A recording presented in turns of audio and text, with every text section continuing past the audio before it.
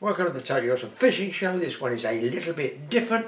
It's not a catch and cook, it's a cook and eat. Well, that's even better. We don't have to waste our time doing all that hard bit, which is the catching. Had an invitation from TA Outdoors. So, a collaboration between TA Fishing and TA Outdoors. I had to hold the umbrella to keep the rain off the fire. Mike did the cooking. Check it out. And do you know what? I really enjoyed it. This is the lunch from hell, guys. I've been invited up by TA Outdoors here. What? Why did they accept it? And I'm up here at the village. You can see, I haven't been up here for ages. And I can see why, because it's raining and we're getting wet. Mike's going to do a little light lunch. And we thought we'd come up. It's all ready there, the wood's down there, but we just can't afford to light it out in the open here, you know, in case the fire doesn't light and the thunder's all around us, so we don't know how far we get. Tomorrow, hopefully fishing. Today, well, hopefully lunch. What a good job somebody with some brains bought the umbrella. Look at it, guys.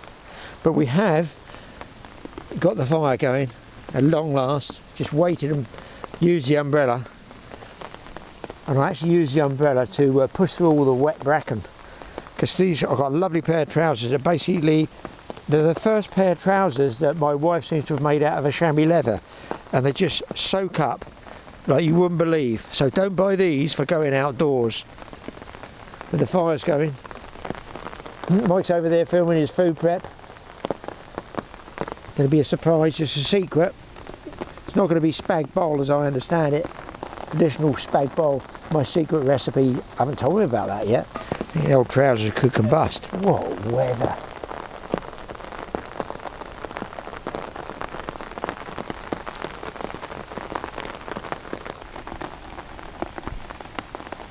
As you're standing in the fire, guys, trying to dry off, and my trousers are either about to combust or they're steaming.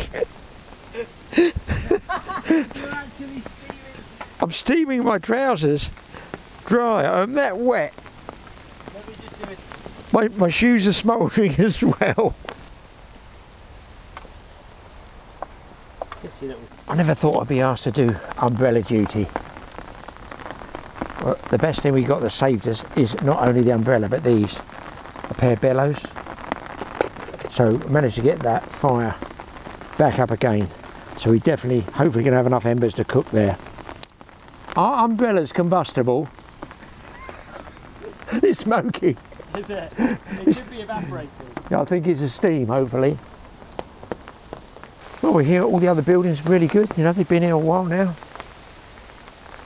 Biggest one was the build we did, was that over the Saxon house with the thatch on it. We were just saying how the thatch, water runs off it really well. And then back over there, the famous, world famous pallet cabin. 6 years up the road and still going. If you want to see those builds, they're on Mike's channel, TA Outdoors. I know a lot of you guys go across and see what else he's up to. I'm intrigued as to what I'm going to eat. I don't think it's going to be sausage, beans and chips. No. The sun that's going on here, looks like the bears have been in there. The bears do a lot of cooking as well. They've ripped all the wood out to get the dry wood at the bottom. Here's the pallet cabin, people. Absolutely nothing. Well, I haven't got my torch to show you in here, but nothing wrong with it. Bone dry in here. The good old G stove. We nearly cooked in here, but Mike wanted to do for his programme outside cooking. I'm just up here for some food. I just want something to eat. I've had a packet of crisps, that's all I've had. But hopefully, let's go and see. He's got the frying pan out. Let's see what he's got going on there. Still good fun getting outside. Wet or otherwise. Listen, it's got to be better than inside, isn't it?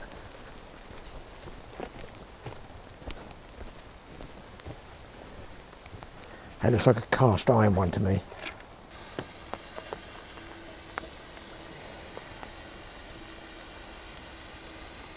I'll just put this under you. Yeah. Yeah, I can stand here with this, yeah. That's fine, it only needs to go brown.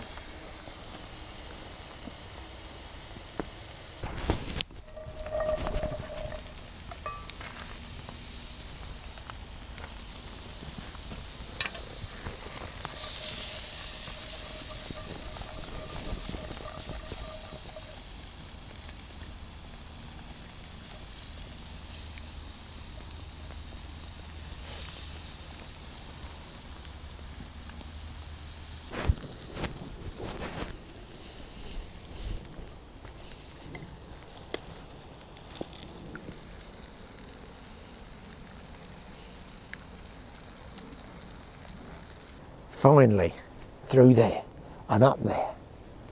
We might get lucky, the sun has come out.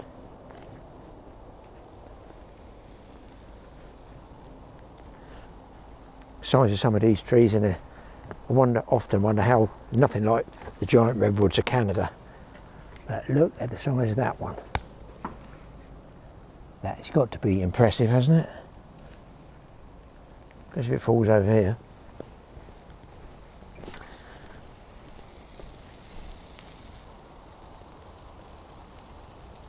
So Mike Rickers is nearly done there. Now just explain to the folks at home who are like me, gagging and starving, what is it we're going to be dining on? It's just an old camp recipe that I've cooked for a while now. I cook it at home as well. It's kind of like really a breakfast dish, but just pancetta to begin with, which is kind of nice and fatty, so you can cook with the fats. Fry that up, take that out, then put in some onion and just cook it till it goes a little bit translucent. Take that out, put it with the pancetta on a side plate. Then you use the fat again, or a bit of oil if you want to add it, and cook the sweet potato. That takes a while, usually about 10 to 15 minutes, because it's thicker chunks and it's potato, so it's quite dense. And then once that's cooked, you add the pancetta back in, you add the onion back in, and then you add some apple to sweeten the dish, give it a bit of a contrast, and some salt and pepper, and also some spinach for those greens, and then some egg at the end. Just make 3 holes, put the eggs in, and the cast iron by that point is so hot that it cooks the eggs in like 2 minutes. They're cooked already. Yeah, you did something about putting the hot coals around the edge of the pan. Yeah, like here, this stick was wasted by the edge of the fire, but that's actually really hot in the middle there. So if you touch it against the cast iron, that's going to conduct all that heat. It's going to go conduction, works by conduction. It's going to suck in that heat into the cast iron and keep it warm. But we're ready now, I think, Dad. Sounds good. It's much better than the spag bowl and ravioli out of a tin that I eat. I'm sure it's far healthier. I won't film my camera serving it, because the egg's going to be impossible. Bushcraft cuisine serving, people. Myself, I'm actually a sort of potato man. I don't know, guys out there, tell us, what is your sort of your base that you like in a meal? I mean, I can eat potatoes forever, fried, boiled, mashed, sautéed. You do chips. like potatoes, don't you? Yeah, potatoes, carrots, peas, spinach I like. I do like spinach. A lot of people don't know. Kids don't like spinach. Spinach. Anybody remember Popeye? Do they remember Popeye, the sailor man? Listen, if it's good enough for Popeye, it's good enough for me. That looks all right there. Do you want 2 eggs? No, 1 egg for me. That's quite a lot for me. I'm on a diet. Try it. You've missed the best of it, but... Well, he has beaten me, I had to go and get the camera. But it's really good, hasn't it? It's been really good. Yes, it's come out well. It was yeah. to cook. Well, that's all I've got left of it, but it's a real good mix-up. So I know all you fishermen out there, you do overnighters. One guy did tell us, no, 2 guys told me separately, try, this is not quite the same cuisine as yours, this is fisherman speaking now, a tin of those boiled potatoes, new potatoes, and put them in with a can of Irish stew and cook the 2 together. That's a great shout. You know, in and the they, tin. So like, yeah, just tin, it's just tin. Yeah. But you know, put them in a saucepan, but just instead of doing 2 saucepans, just bung them all in 1 saucepan and cook the potatoes with the Irish stew.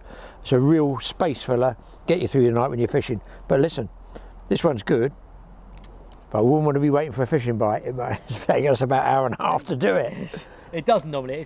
In terms of actual cooking time, it's about 15 minutes.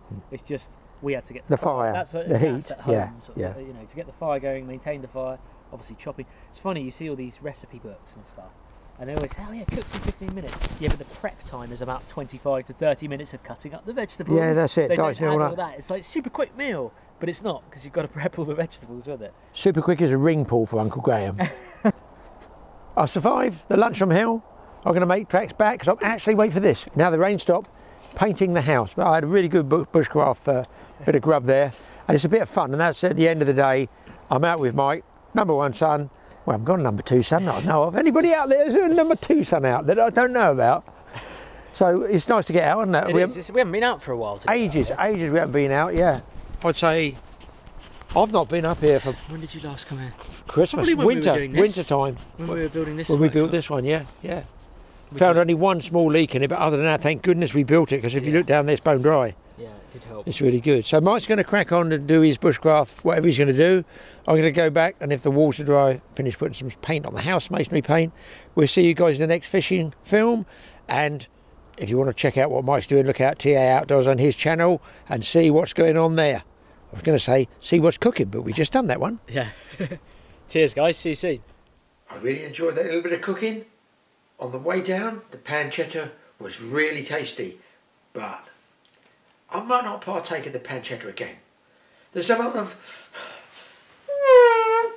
I could have actually joined a brass band together there. And worse, I'm fishing tomorrow, overnight, I'll be, oh no, in a sleeping bag. No pancetta for me then. Thanks for watching, guys. Bit of fun. Check out Mike's recipe. You could also do that at home in your kitchen. We'll see you next time. I'll let you know how I get on with this fishing trip.